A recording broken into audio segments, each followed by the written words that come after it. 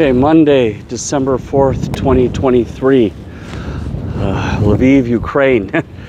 It's definitely cold. It's definitely going to be a white Christmas this year.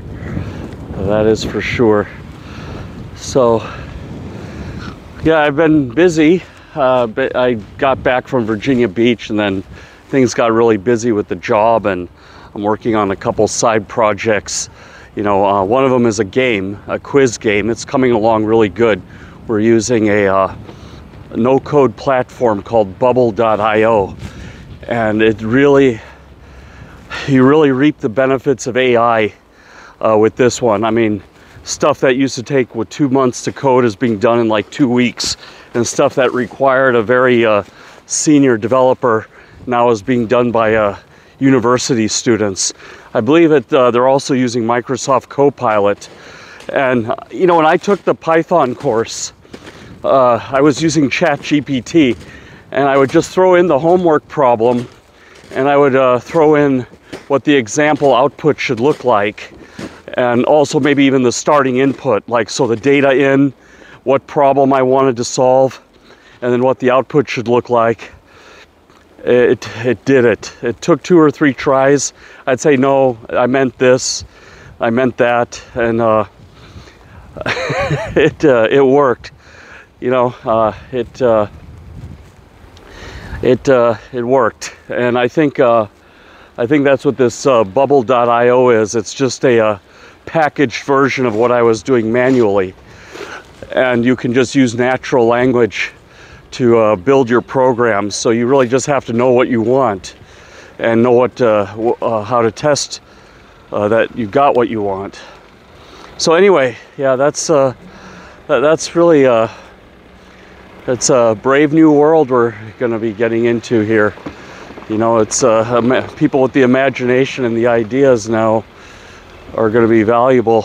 You know, we're stepping up the food chain here, and yeah, it's so yeah, this game, I'll talk more about it as we get closer to a public release. It's already working. I mean, it's already working in the sandbox. It's working pretty good. We just have to get the legal things sorted out, the GDPR and that sort of stuff worked out. So it's legal and compliant, but the core mechanics are good. We just got to get the legal mechanics down so that we can put it out there to the public. And what else is going on? Yeah, Bitcoin broke 40,000, so everybody is waiting for the BlackRock ETF. And as my understanding, January 10th is the deadline. And my feeling is it'll shoot up, but you know, it's people are going to come to the realization it's you know, it's not a technology per se like they make it out to be. It was really overhyped. I mean, yeah, it's you know, it's a ledger. You know, like a blockchain is a ledger technology, so it tracks ownership, and that's important. But I think that's I don't think that's going to top AI or top military and defense or top you know, jet aircraft or anything like that. You know, and so the money will go in there. You know, there'll be a honeymoon period, and then I think it'll wear off, and it'll be just another thing you can invest into, you know, as an inflation hedge. So people buy copper, gold, silver. You know, they buy basic material companies, supermarket stocks, whatever, to counter inflation. Oil. It'll be just another one of those things. You know, it'll benefit from low interest rates, and it'll pull back on higher if rates are going up. It'll just be another thing you can put your money into. I'm still, and this is not investment advice, I'm still now in these big 7 or magnificent 7 stocks, you know, because that's where the breakthroughs are coming. They're coming in AI, search, you know, office automation, you know, this sort of thing. I'm not so much of a believer in, you know, the metaverse or virtual reality and all of that. I think people like to be outside like me. Any chance I get outside. And I think when people win the lottery and stuff, they like to they drop their jobs and leave the office and live an outdoor life, live on a boat or something, or live on a tropical place where they can go walk. That's what we are as humans. We still like to be in the natural world if possible. I mean, a lot of us are tied to computers and phones and stuff just out of necessity. Now, what do I want to talk about? Yeah, 5 minutes in, so yeah, the other thing I want to talk about is like what happens when the politics in the US is really starting to shape up. Trump has pulled ahead. The Republicans are, trying to find an alternative, I guess, but they're really trying to find a vice president, and it's heating up over there, and the Democrats are, I'm rooting for them, and out of necessity, because I live in Ukraine, that's the way I'm voting, but it's, I can't say it's a happy choice. I mean, I'm happy. What did I like that Biden did? He did the CHIPS Act, that's pretty significant to bring all the semiconductor technology back to the U.S.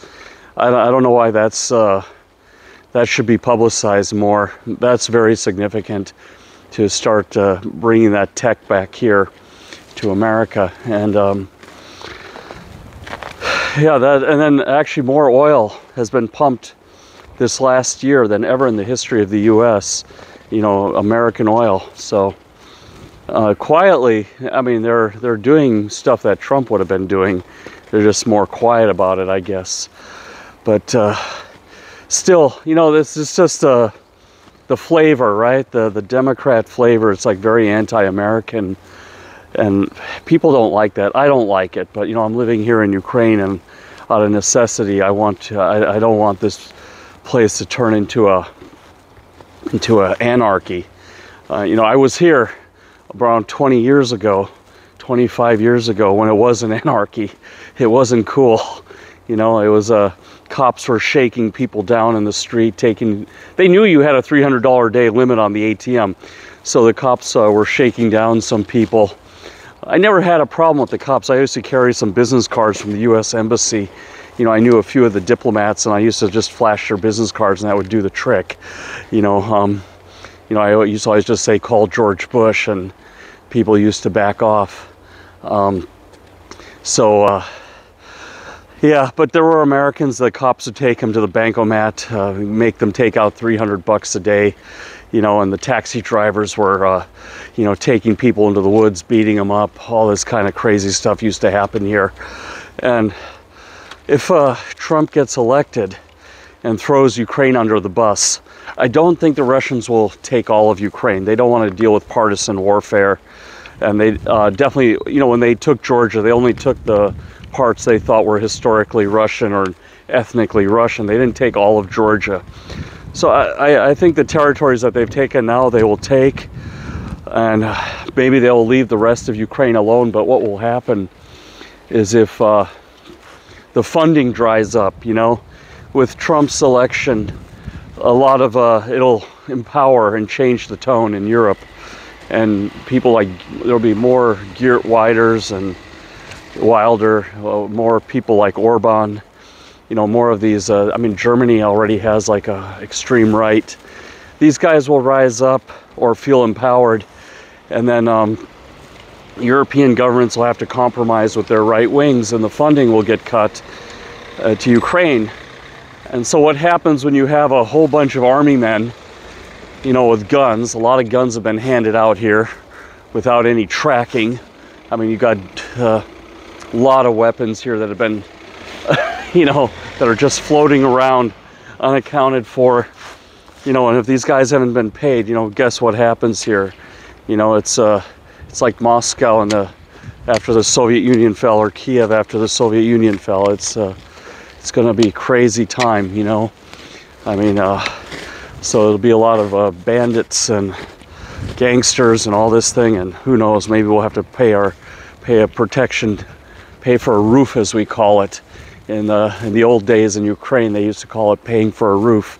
That some group of guys would charge you some protection money, and then your car won't catch on fire and your apartment will be okay and your business won't burn down. That's that sort of thing. It could backslide that way, you know, if that's what we fear here, you know, if Ukraine gets thrown under the bus, you know, that it could be bad. It could be really, you know, these army commanders, even some of them, even in the best of circumstances now with the Western training and all of the support, they're still pretty corrupt. And imagine them having no accountability, how it will be. So,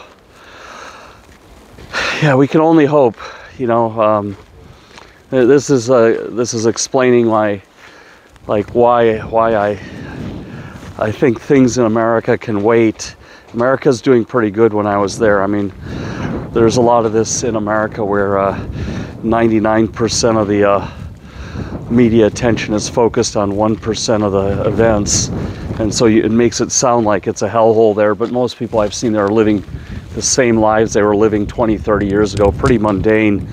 You know, get up, go to work, pay the mortgage, spend the weekends with your family and your kids, and just usual. It's, as we say in Norway, pleasantly boring. Everything is just fine, and that's probably what causes the problems. It's funny, I want to take a little side note. I'm reading a book by Jeff Sutherland about the Agile, you know, about how to implement Agile and Scrum. And one line he had in there was from Thomas Jefferson about the pursuit of happiness. People are happiest when they're pursuing something. So if they've already gotten something and life has gotten to a steady state, you're not going to be so happy as you are when you're actually pursuing it. And he'd talked to people who'd climbed Everest or done some big achievements, and they said they were happiest when they're actually pursuing the goal. Like when they got to the summit of Everest, it was almost like a letdown. You know, it was very melodramatic, or what is that? I can't remember that word. So anticlimactic type of thing. But it was the adventure up and the adventure down, and being in the camp and preparing. That was enjoyable.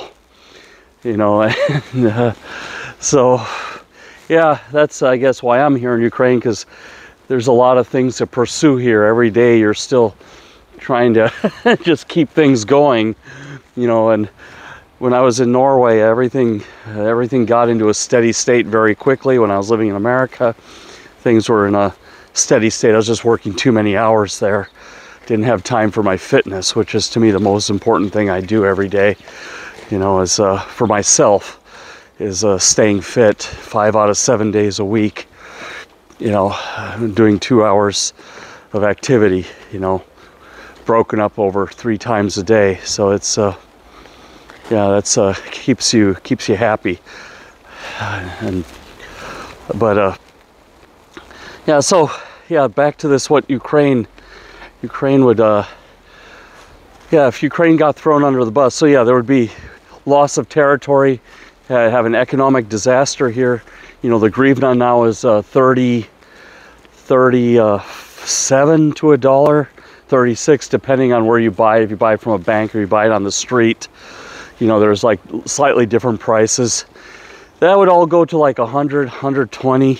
I don't know, maybe the European Union would step in with some emergency aid packages, but all that money would be corrupted. The corruption would come right back. People would feel let down. I mean, it would be like a real letdown. And like I say, the crime would be the biggest thing to worry about, especially in Western Ukraine versus the Russians just moving in. They've learned their lesson in Afghanistan, in Georgia, that there's always so far they can go. You know, so they're not going to go too far from their lines, you know, so they can. But it'll be so bad that maybe over time people would elect a Russian-leaning government, and we would be right back where we were back in the 2000s, you know, with this Yanukovych, you know, guy, and Kuchma and all these kind of, you know, thugs, you know, in the country running the place. And it would just, you know, maybe hypothetically, I was discussing if some Russian-leaning government were to take over, you know, if Trump really threw us under the bus and even started backing Putin, you know, which I wouldn't rule out. You know, he admires Orban and he admires Putin. Like I said, I agree with a lot of what Trump does, except his view on Russia, you know, and his view on globalism. Globalism is the necessary evil to counter China, Russia, even India. You know, in 100 years, India is going to be a superpower. If you map out their trajectory, they managed to put a lander on the moon, you know, and they managed to launch a nuclear sub. Man, granted, it sank. They left the hatch open. But if you map this out over 100 years, and if they keep this up and they're already manufacturing airplanes, have nuclear weapons, they could be a player in the superpower game. You know, U.S., Europe, all the civilized nations, Australia, New Zealand, they need to, you know, there's democracy, rule of law, you know, women have rights, all this kind of thing need to pull together. You know, U.S. needs to bring Mexico up. You know, South America, we got to get them on side and act as an opposing force. I mean, libertarians are dead wrong that, oh, if we leave them alone, they'll leave us alone. That ain't happening. So, yeah, if he really throws us under the bus, then what would happen? The Lviv region would probably reject a Russian-leaning government and maybe agree to join Poland, or there'd be a treaty where parts of Ukraine would join Poland, Hungary, Romania, and, you know, Ukraine would just be, you know, parts of Ukraine would be like regions within these countries. You know, so there's a lot on the line here. This is probably, they say every election is the most important election ever. I would say the only election that was ever more important than this one was the 2000 election between Gore and Bush. If Gore had won, we wouldn't have made that mess in Iraq. We would have just kept Saddam in his box, you know, and left it alone, you know, and just kept a containment policy. And, you know, Iran and Iraq would have canceled each other out. They hate each other, you know, Shias and Sunnis. But, yeah, we opened up that can of worms and got into this. That was a wrong war, you know, the endless war thing. They should have taken that energy and that money and spent it on rebuilding nuclear power infrastructure in America and gotten our energy from somewhere else than thinking to rip it off of Iraq, and that they would, even after defeat, taking their capital, that they would suddenly all just, you know, surrender and act like Americans or something, you know. Boy, we got a lesson there. I was on Reddit commenting about that. You know, if Gore had won that election, you know, we would have been in a good situation, and he would have handled 9/11. I mean, 9/11 would have, you know, it wasn't like Bush handled it all by himself. He had advisors and everything, and Gore would have benefited from the same, from the military, and probably we would have caught bin Laden in Tora Bora. I mean, you have to remember, Bill Clinton was gunning for bin Laden. He almost got him with cruise missile attack 2 years before. So it wasn't like the Democrats were supporting Al-Qaeda and the Republicans were going to save us. There's a military machinery. It doesn't matter who's in power. That's always moving and turning. You know, maybe some decisions, like I say, you know, instead of using, you know, how bin Laden got away, they used Afghan mercenaries to seal the border with Pakistan. And I think if the Democrats were there and listened to the military advisors, they would have used 82nd Airborne or 10th Mountain Division, and there would have been Americans who wouldn't have taken bribes, and he would have been pressed out of Tora Bora, and then he would have been rounded up shortly after. That was the key battle that ended up leading to bin Laden's escape. You know, the mismanagement, you know, of sealing that border is what caused him to take 10 years, 11 years later to get him, you know. So, yeah, anyway. Yeah, enough on that sidetrack. So, yeah, it's, yeah, that's what we're worried about here in Ukraine. You know, it's a lot to think about. You know, it keeps the mind busy, that's for sure. I was like picturing my life in America, that if I was living there, I didn't have to think about all this stuff. When I was over there, my mind was like clear, but I was more worried about the food I was eating. The food I was eating was really messing up my stomach. You know, I had to eat at home all the time with my mom. You know, I couldn't enjoy those restaurants. It was like really, yeah, it was really you really take a hit on your health every time you go out to eat there. You know, they just jack the food up with so much chemicals and unnecessary stuff. And if you've been living here in Ukraine and eating my wife's cooking, you know, you can feel those artificial things real quick. But anyway, take care, and we'll see you later. Bye-bye.